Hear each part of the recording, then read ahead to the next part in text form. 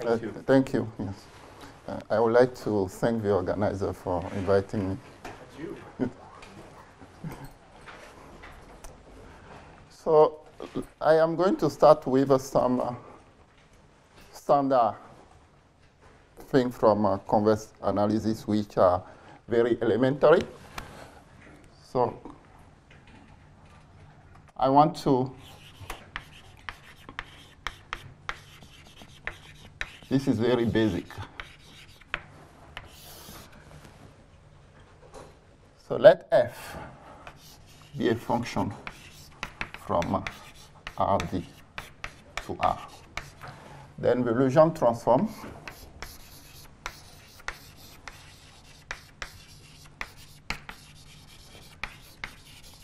of f is f star from Rd. It may take the value plus infinity, defined as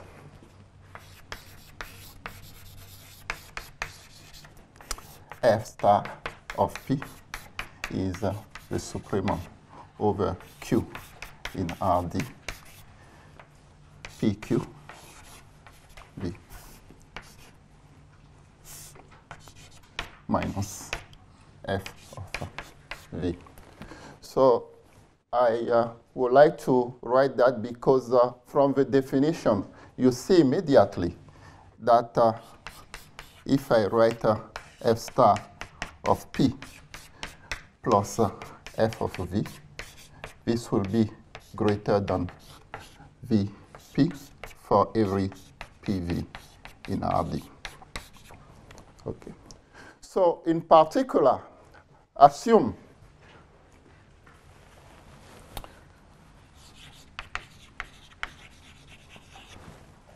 P naught, V naught are such that f of P naught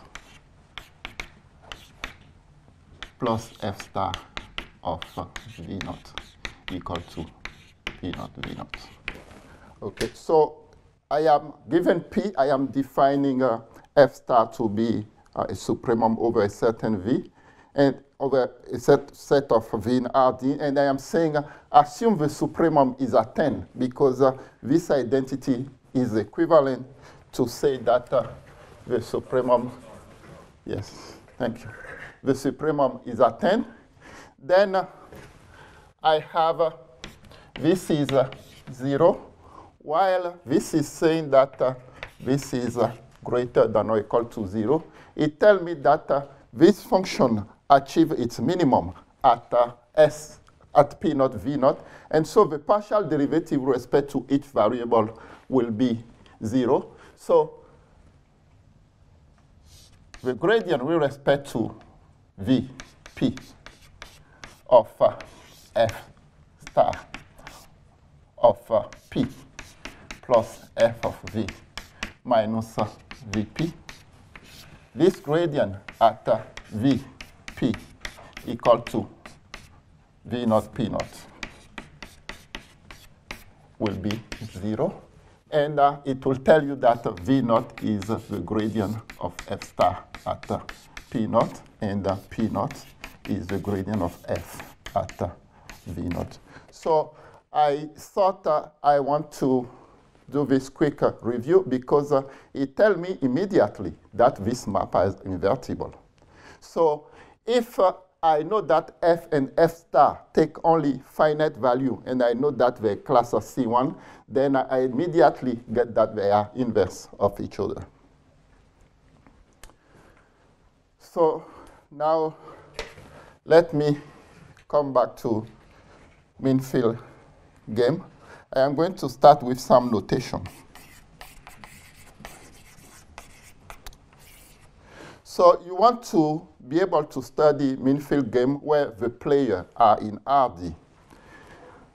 But you may encounter a serious difficulty because Rd is not a compact set. It may make some of your computation more technical. And so sometimes people look at what happened when the player live on the torus. You get a compact set without a boundary. So I will work on RD, and from time to time, the result which I am going to mention will be known to hold only on the torus. They are not known to hold on RD. So instead of doing that, I am going to say that M is either the torus or RD. And from time to time, when I don't specify anything, M is RD, and from time to time, I am going to specify that it is a torus. I am going to assume that data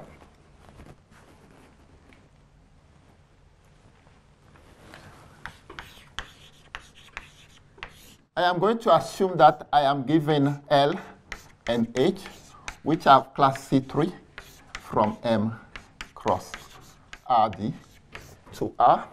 And this is called the Lagrangian. I'll refer to this as the Lagrangian. I'll refer to that as the Hamiltonian. And I am going to impose the condition that L, for every Q, L is the Legendre transform of H, and H is the Legendre transform for every Q in M. So you see from the computation I done there, because I am assuming that the function are differentiable, the gradient with respect to H will be the inverse of the gradient with respect to L, and vice versa. Another thing which I would like to fix, I will assume that I am given F and G. These are defined from M cross the set of probability measure on M of finite second moment. And for the moment, I am not going to put any assumption on F and G. I want to say later that they are twice differentiable, but first I need to tell you about the differential structure on the set of probability measure before we talk about twice differentiability. So what is P2? Let me write up PP or PR of RD. This is the set of mu Borel measure on RD such that the integral over RD of Q to the power R mu dq is less than plus infinity. So the moment of order R is finite.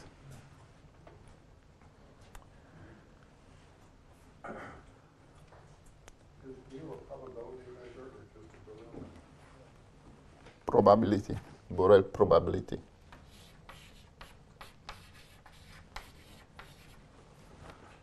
Thank you.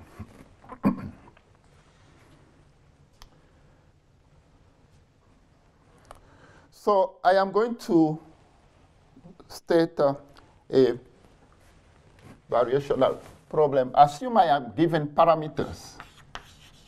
I call them parameters, but later they will become variable.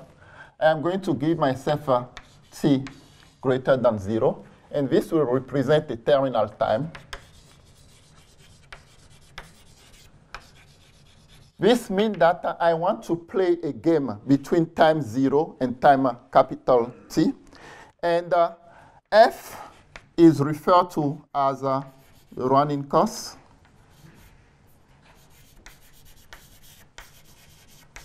As G will be, we play the role of the terminal.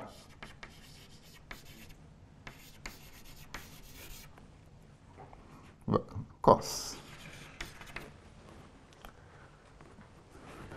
Sorry, initial cost.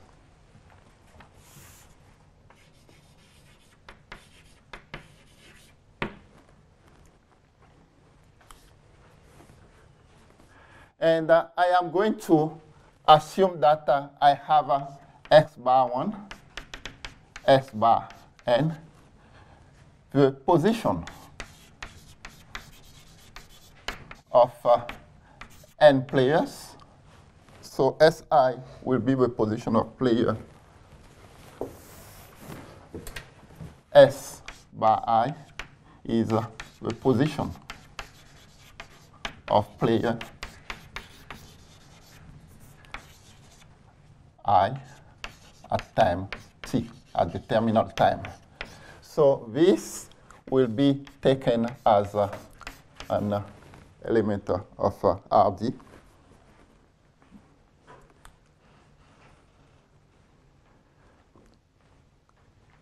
So assume I am given setup. Assume I am given y1 to yn from 0t to Rd. So I am given a path which describes a group of players.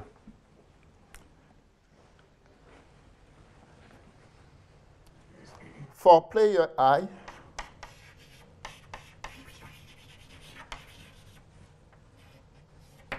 given the evolution of this player, so here is what I am trying to describe. When you know the trajectory of a group of players, you are going to minimize the cost. And when you minimize the cost, you want the result you get to coincide with what is given to you. So this is a fixed point problem. So here what I am trying to describe, I am trying to start with y1 to yn. And so I am going to study a variational problem which is going to produce path S1 to Sn. And later, my fixed point problem will be, I would like to choose y such that at the end S and y coincide. So for player I am going to look at the action. We consider the cost.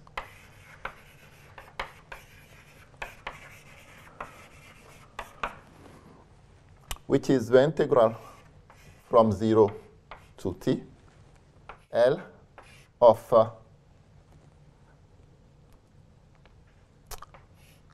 S I S dot I minus F of Si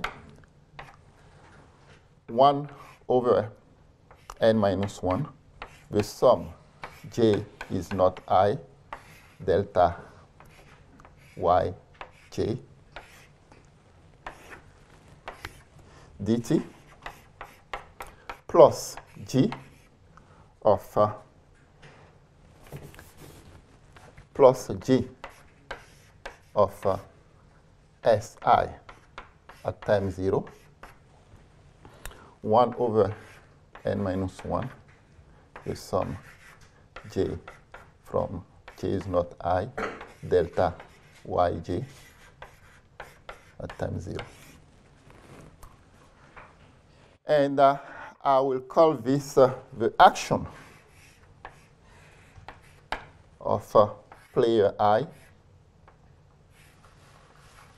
when he chooses this path. And I am going to impose that Si of t. I am going to impose that Si at time t is the given position S bar I. Okay, so I am going to emphasize that twice, but let me emphasize it from the finite dimensional point of view. Mean field game will be much easier if here we were allowed to replace this by 1 over n, the sum j from 1 to n, delta yj. If we were not forced to exclude this. And so to convince you that this is a serious difficulty, when you have a game with infinite many players, when you replace this by a measure, and this measure is non-atomic, meaning I put a measure here such that the measure of each point is 0. This is the only situation where we know how to prove the existence of Nash equilibrium. And why? Because when we have a full measure here, there is a problem we know how to solve. But when we modify it, we don't know how to solve the modified problem. So you study a problem which is not necessarily a mean-field game problem, and then you check that when you are dealing with a non-atomic measure, it coincides with a mean-field game, and that is what produces a solution. So if I replace this by 1 over n, the sum j from 1 to n delta yj, in the case of potential game, I will just define an action which depends on all the variables and minimize the action. And the minimum I will get will give me the Nash equilibrium I am looking for. However, here, the fact that I need to remove this delta yi from here, it means that I need to consider n value function, not one value function. And we don't know how to deal with such a system. And in fact, Tambin Amidou told me that he has a counterexample for existence of Nash equilibrium. So people believe, it is believed in the community that when you have a game with n players, the search of Nash equilibrium, one should not expect a Nash equilibrium to exist. And he told me that he can produce a counterexample. So the xi and the y, what's the interpretation for this? So later I want to ask. So everybody choose a strategy. I am a player. Everybody here choose a strategy. Once they choose a strategy, I am going to minimize my costs. When I minimize my costs, you are going to react. You are going to change your strategy, and I will keep minimizing my costs. So we are looking for a situation where when you choose your strategy and I minimize my costs, this is what is best for everybody in the sense that anybody who changes his mind is going to pay a higher cost. That's another question. Yes? So this technical issue, is it mostly about going from particles to the continuum? Because sometimes when people present this, they just skip straight ahead to continuum measurement. Is this where the issue lies, or is it larger than that? So I will say that this is one of the issue, but people may skip directly to the continuum because I will be describing something which probably doesn't have a solution, right? So I will be writing it in the discrete setting, right? In the discrete setting, I will make a description, and probably I don't have a solution. So people don't want to work on that. However, there will be a huge difference, which I'm going to mention later. If I make this stochastic, then suddenly you have existence of a Nash equilibrium.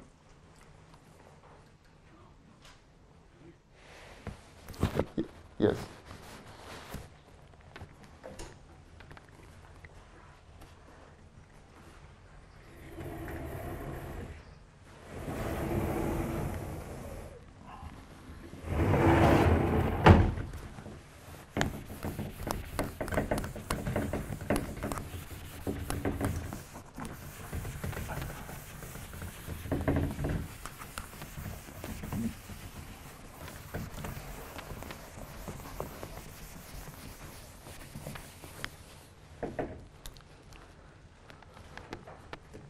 Okay, so I am going to define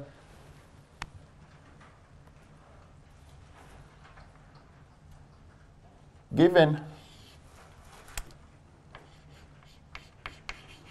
y1, yn, assume we can get Si minimizing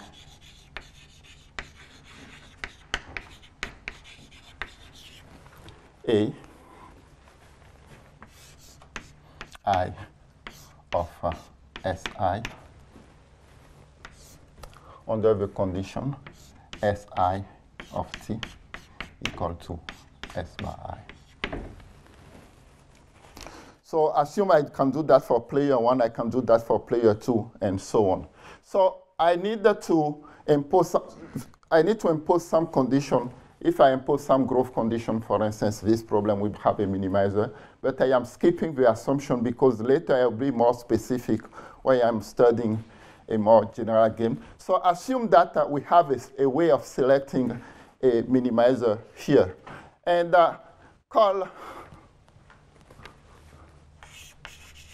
O the operator.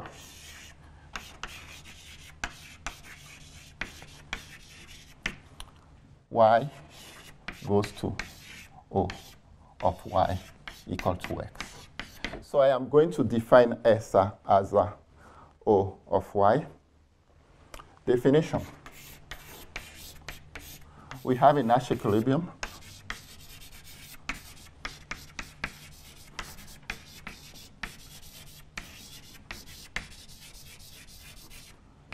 If there exists S1, Sn from 0t to Rd such that O of X equal to X.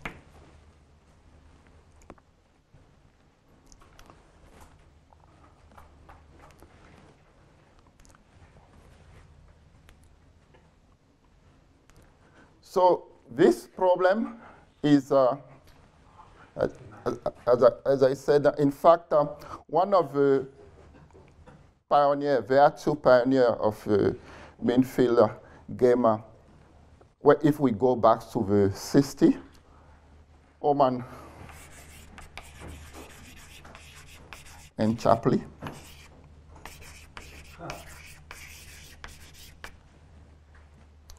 So I didn't realize Chapley was here until I came here.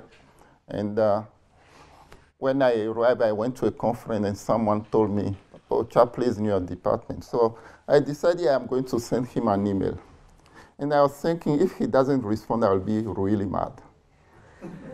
So I went to check, and then I realized he passed away.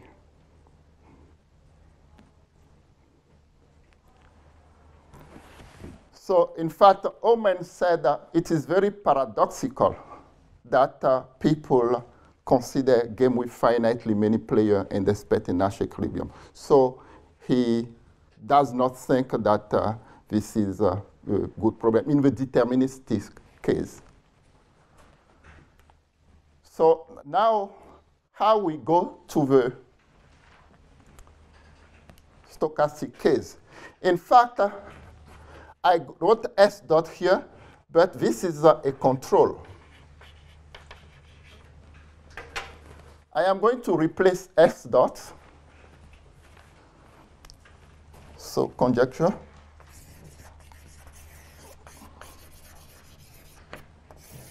One can construct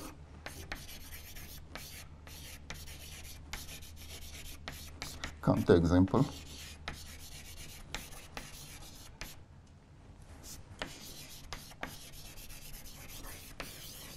Of finite game.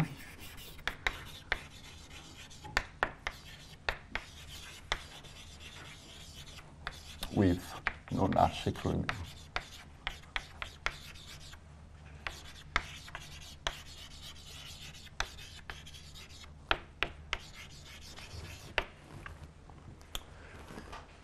So now let us move to stochastic.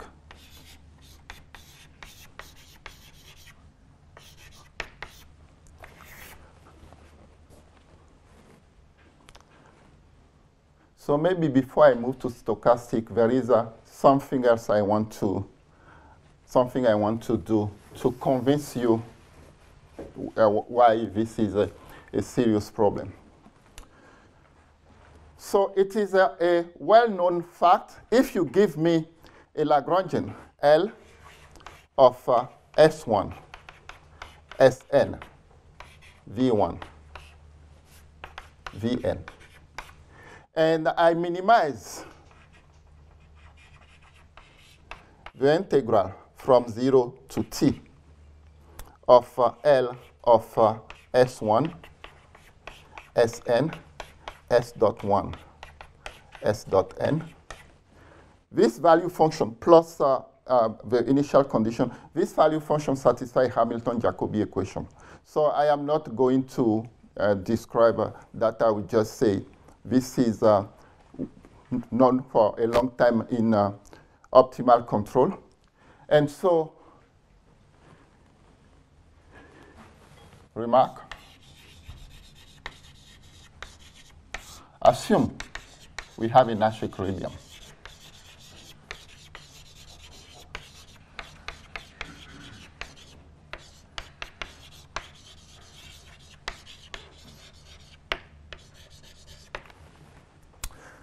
Set ui of t s bar equal to.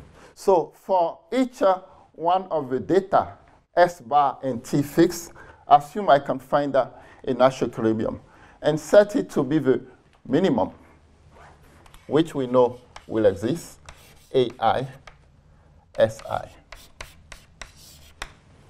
Okay. So I am going to use si with y I equal to si, because since we have a Nash equilibrium, here it tells us that we have a yi equal to si. Then U will be a viscosity solution of the following equation. The gradient, the derivative with respect to capital T of ui of capital T S bar. So here I am putting S1 to Sn plus the Hamiltonian. I can get the Hamiltonian here. So here is my Lagrangian. My whole Lagrangian is here.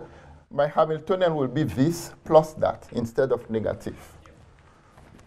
Plus h of si 1 over n minus 1. The sum j is not I, delta sj.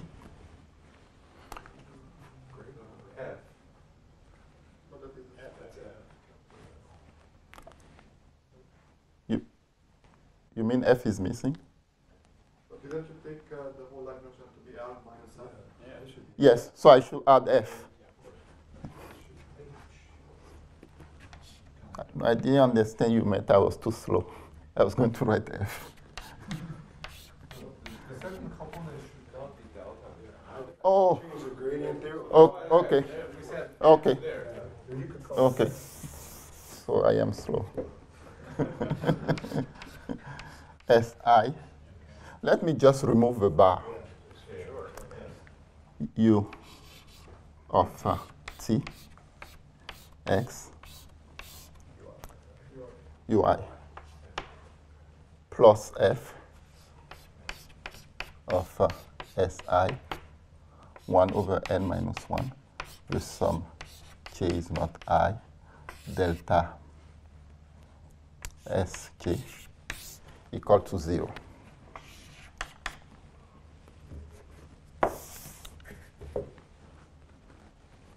So this is a system of Hamilton-Jacobi equation, and forgive me, but why capital T? Isn't that true for all T? yes. So Don't you have like a mixed term, like with all the derivatives with respect to the other variables? Like ui differentiated with respect to xj? no, because that will come only in the master equation. here you have to so that U is depending on everybody else. Oh, yes, yes. So there is this joint term which is the sum. Yes, it will be the sum, the gradient with respect to Si, Sj, Xj, because all the others. All the others, yeah. U, I of. So I will put a t here because I said at the beginning the time is a parameter, but later I will let it vary. So I'll put little t here. And ddt. Yes, so here I will need x. And I still need here Si, right? So that is the gradient of the Hamiltonian gradient.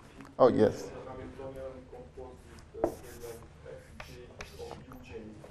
Gradient P H of S I. Okay, thank you. Gradient Sj. So the I is at the top. U of T S equal to 0. It should be d to little t.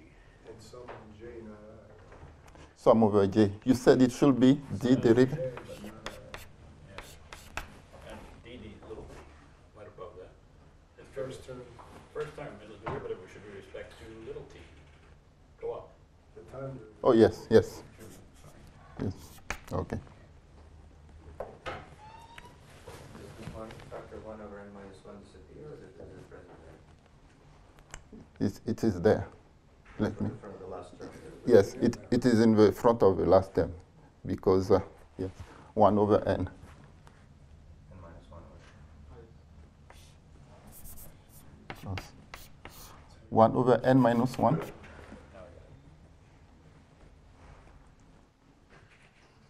Equal to 0. So I know how to write it in an abstract form in infinite dimension, but not in finite dimension. It is not there.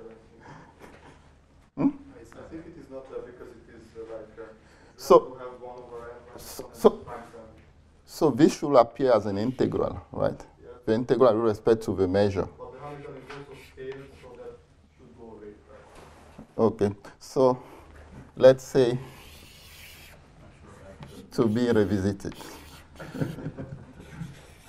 And then when we write it in infinite dimension, we will just plug the Dirac mass and see what is the correct equation.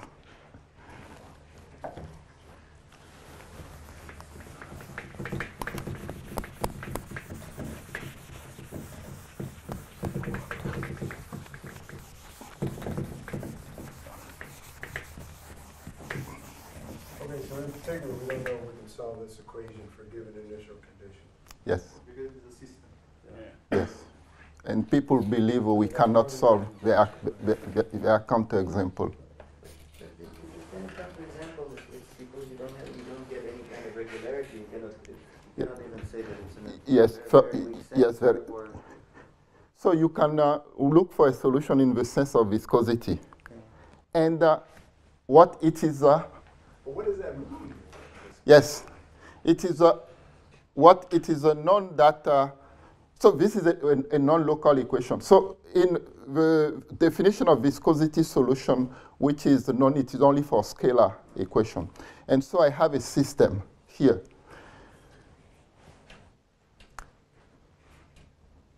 So if you try to apply the viscosity solution to each one of the components, it will not be very meaningful.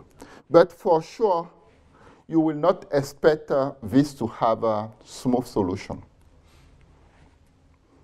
In a stochastic case, you would have viscosity lurking someplace. Yes, so That would take care of the problem. yes, I want to make that appear. I want to, in the stochastic case, I am going to soon add the Laplacian here. And the Laplacian will make the system uniformly elliptic, and immediately you will get existence of solution. So as the viscosity goes to 0, if you can define what it means to the viscosity solution. Nice to characterize that, and that's hard to do, I guess. Yes.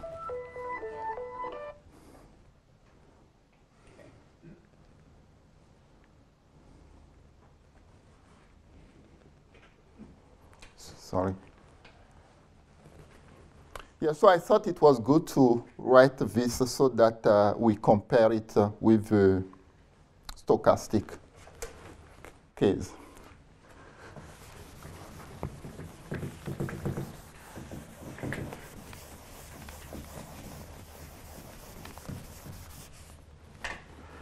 So in the stochastic case, I am going to replace SI,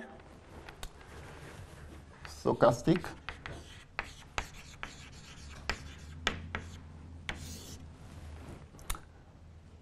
choose epsilon, beta, positive. And I will put epsilon in front of what we call individual noise, beta in front of what will be called common noise, and I will justify the terminology I am using soon. So assume, or let W1, Wn be independent, be Brownian standard Brownian motion.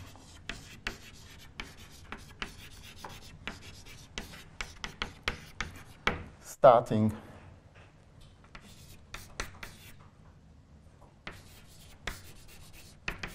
at the origin and independent.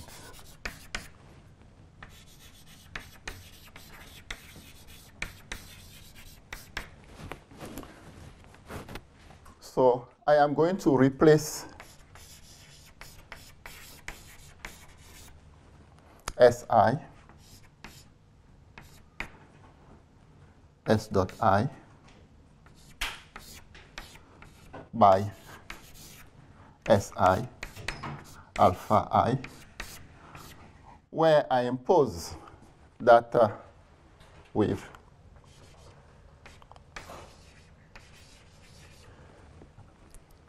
I impose that d SI equal to alpha dt plus square root of 2 epsilon dw I plus beta square root of 2 beta db. Okay. So if beta alpha epsilon equal to 0, the players are moving randomly, but there is someone which is decided for them the way they are moving randomly, and everybody is moving in the same random way. So if I cover this beta equal to 0, then each player has a random way of moving, chosen from by him. And when you have, so this operator corresponds to the individual noise operator, and this operator corresponds to the common noise operator. So we will see later that this will help you gain a little bit of regularity, and this will give you no regularity. It's alpha I, right? It's alpha I there, right? Yeah. The first term in the equation is alpha. Yes, thank you. Yes. So if I look at the distribution of the player associated to the SI, this will be, you will make the convolution of the density by the heat kernel. And so this is going to give you some smoothness. And here, what you are doing, you are just translating all the set with this Brownian motion. And I am going to write a specific formula later. However, we will see later that this expression has a geometric meaning. It allows you to define a partial Laplacian, and this expression, I don't know any geometric meaning for it.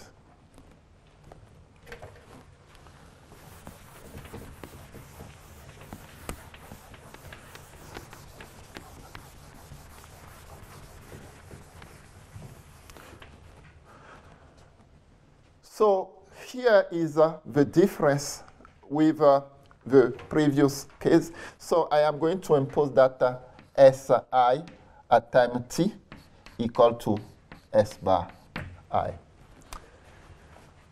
Once you give me alpha I find x. And so this function, which I wrote as a function of s, in the determinate case, it is equivalent to write it as a function of s or a function of s dot. But in the stochastic case, this is in fact a function of alpha I. And here I am going to put alpha I. And there I am going to use the expectation.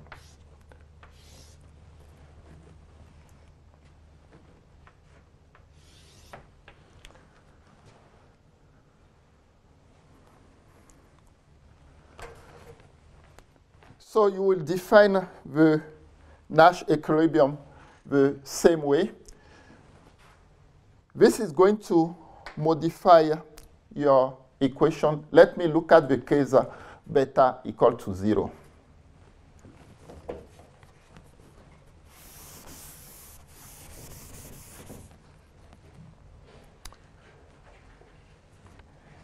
Plus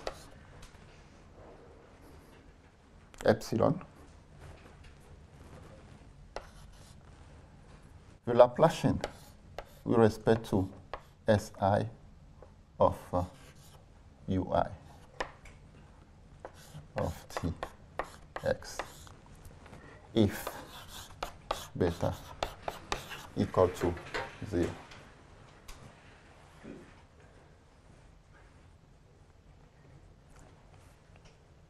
What's specified? Is it terminal value? Okay, capital T. Yes, yes. So in like usual in Hamilton-Jacobi equation, when you impose the initial value, then the optimal path is yeah. Yeah. This over I. Because you want the joint before the same as. Same. No, because I am taking only the independent noise. Yes, I am leaving the common noise.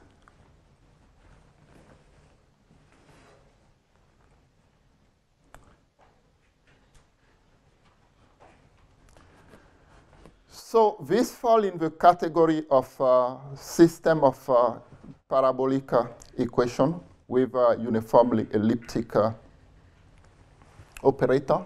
And so you have existence of solution when epsilon is strictly greater than 0.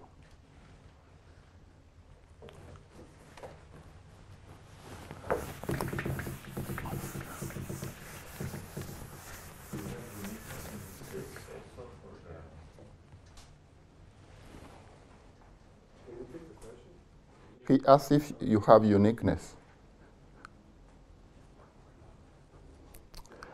I will be tempted to say unless you put some assumption on F and the initial condition, because think about monotonicity. Monotonicity gives you uniqueness for when the measure absolutely continues. I am not sure if you have uniqueness, but I will tend to say no. Because some people also mention that one of the difficulties on the finite level is because also, so it may be possible that in the continuous case you have uniqueness, but still here you still don't have even uniqueness. So in the continuous case, when you have uniqueness, there are two results which are known. You impose monotonicity condition, or you impose displacement monotonicity condition. Without that, I don't know if you have uniqueness.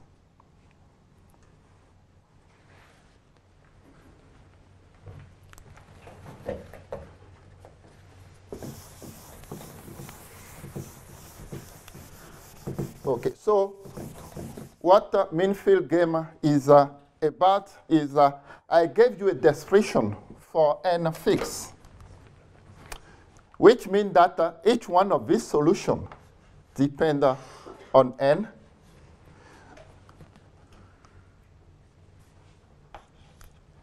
And I am going to ask two questions, issue to address.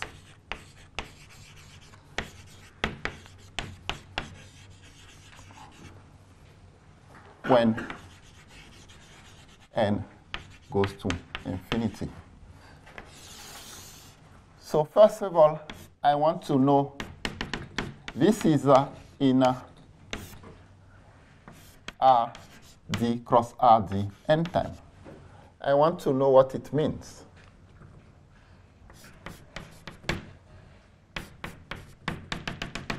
Means what?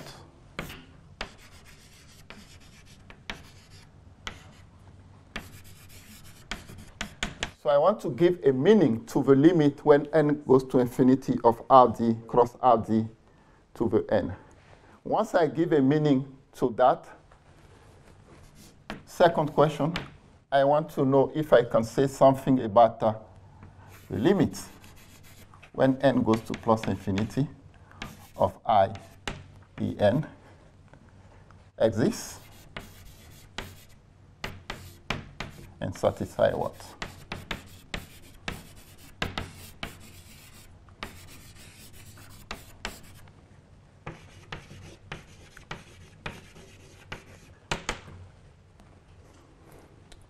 So let me try to answer the first question. And in the second case, only when epsilon is greater than 0 and you impose some severe condition on f and g, that you know that the limiting, you can describe the equation satisfied by the limiting solution. So let us describe the first attempt.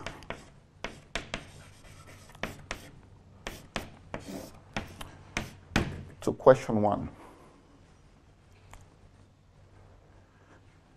So this is something which is a trick which is well often used is I can identify S1, Sn.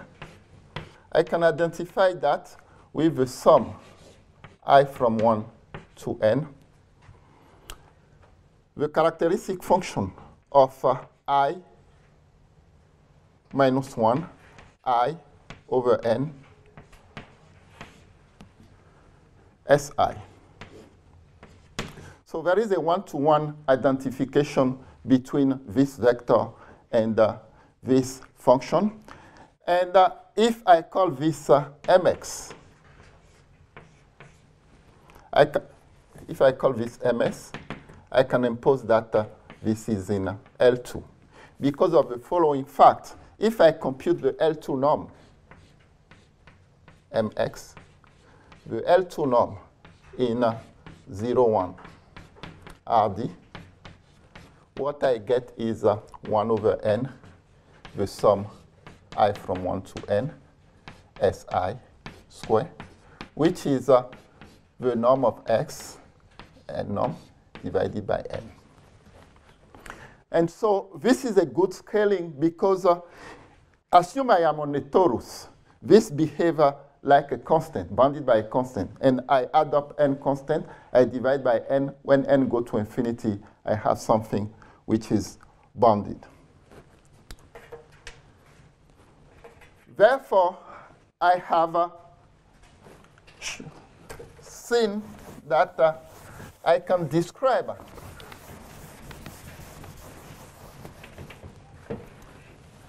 set H be the Hilbert space L2 of 0, 1 RD. I've seen that RD ND is a subset of H where the inclusion is consistent with the norm on the two sets. And so I can let n go to infinity, and conclude that the limits when n goes to plus infinity of R n d equal to h. Okay. So things like that are done in a long time ago in numerical analysis or approximation of arbitrary function by step function. However, this has a very serious problem. This set, if you take bounded subsets, you have no hope for compactness, right? You know that so this set lack of compactness. And if you try to study the limit when n go to infinity of this thing, what is going to save you is that these expressions are permutation invariant. If they are not permutation invariant, if I replace f by fn, it will be very difficult, probably impossible to study the limit of such equation. Now, let Pn be the set of permutation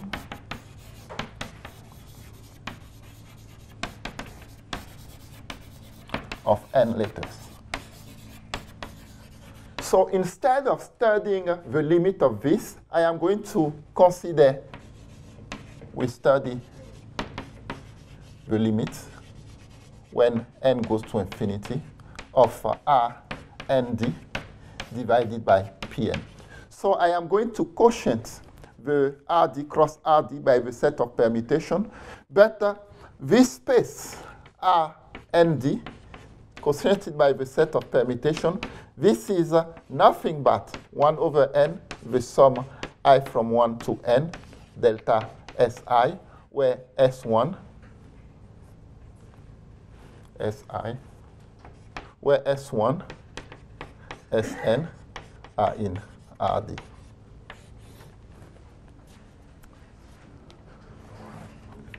So if I am working with a quotient space, I better work with a quotient distance.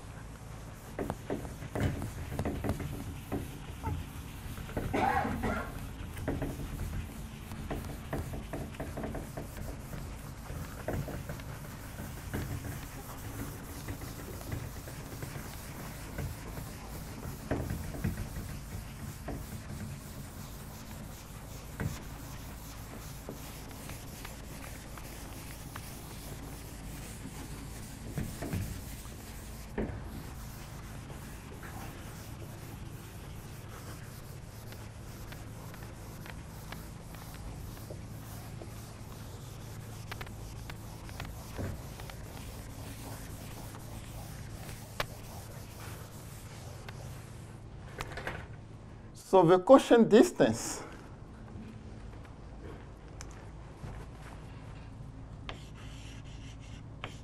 between x and y, so I am going to write it 1 over n, sum I from 1 to n, delta Si, 1 over n, sum I from 1 to n, delta yi. I have no choice. It is, I am going to take the usual distance, Si minus y tau I, where tau is a permutation. I am going to average so that if this behaves as a constant, the sum behaves at n time a constant, I from 1 to n.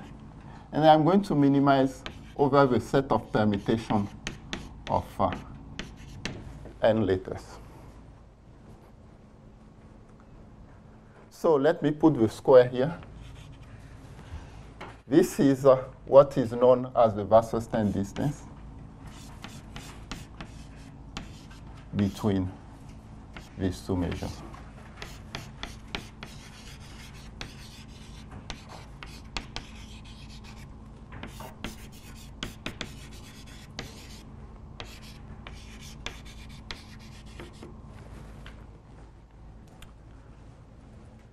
Next, I can choose to define the Wasserstein distance for general measure using what has been done for the last 20 years in the literature. But I prefer going back to a definition what the probabilists were doing over 50 years ago when they were defining the Wasserstein distance without giving this the name to it.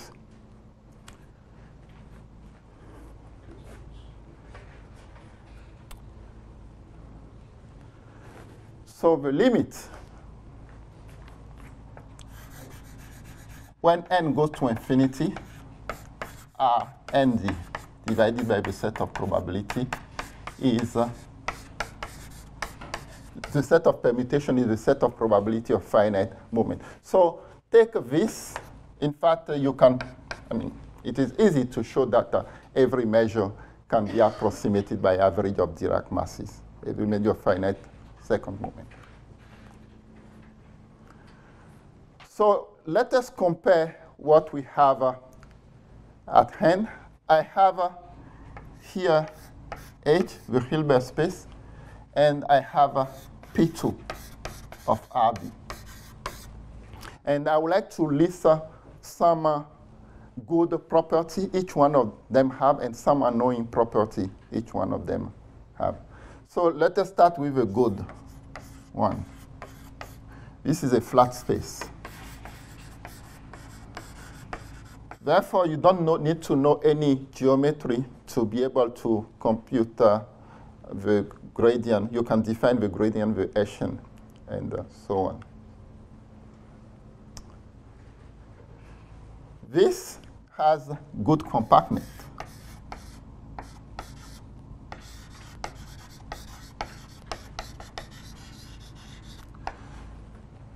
So for instance, if I take the set of mu, probability measure on RD, such that the support of mu is in a ball, then this set is compact, a closed ball.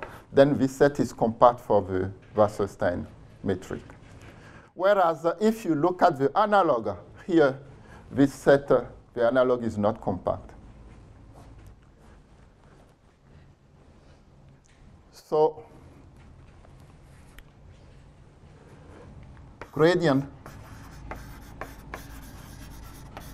are easier, and Hessian are easier.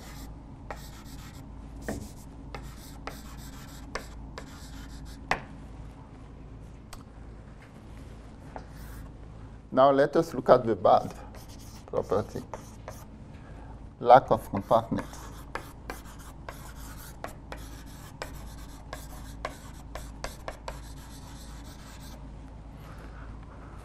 Annoying gradient and annoying tangent space.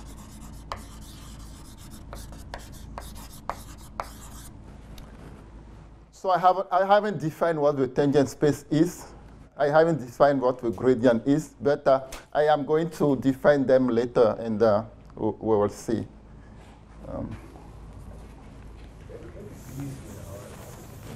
Say it again. Easy and hard. Yes. Rather good and bad. Yes.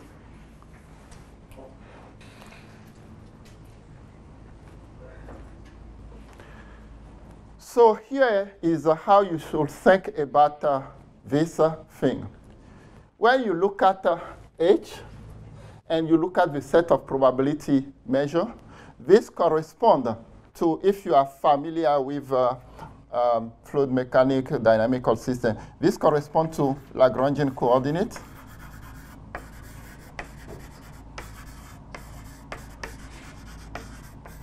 And this corresponds to Eulerian coordinates.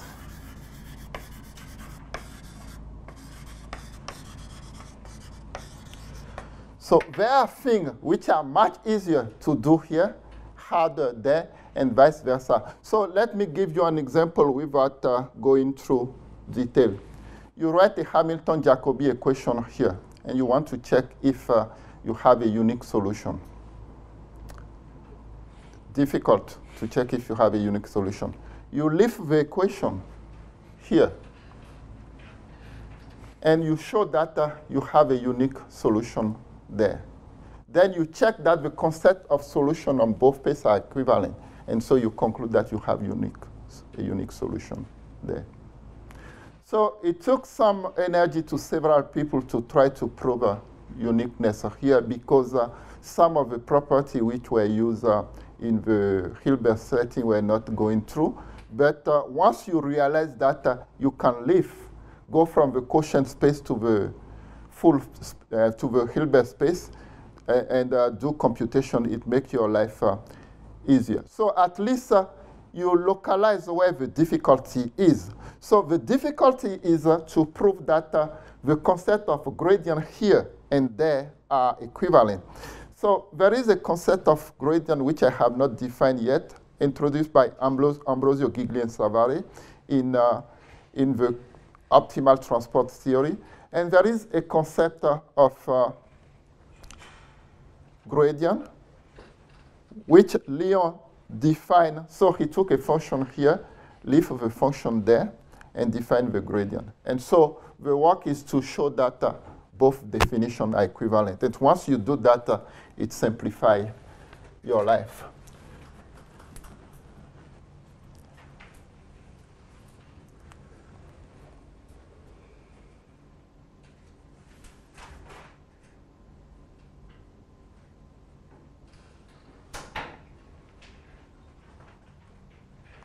So let us talk about gradient.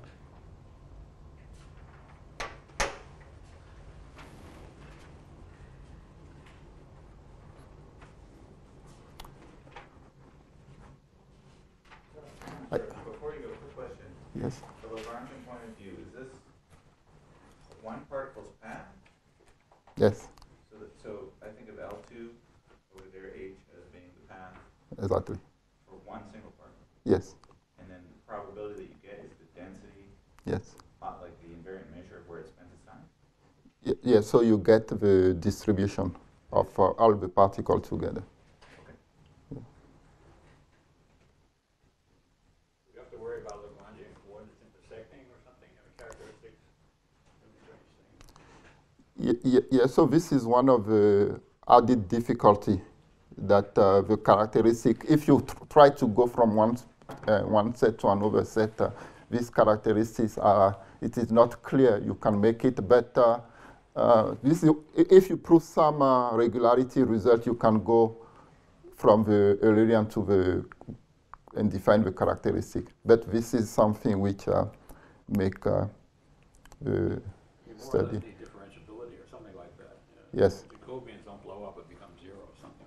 Yes. Which is true, I guess. It is true in some cases. Yes. Yes.